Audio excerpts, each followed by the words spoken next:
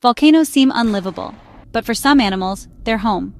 Marine iguanas evolved to forage underwater, the only lizards that do. They rely on the sun-heated lava to regulate body temperature after cold ocean dives. Maleo birds bury their eggs in geothermally heated soil. They never see their young. The chicks hatch alone, fully feathered, and can fly on their first day. This crab thrives on wave-swept lava coasts. Its flat body and quick reflexes help it avoid predators while clinging to rocks in extreme heat and salinity.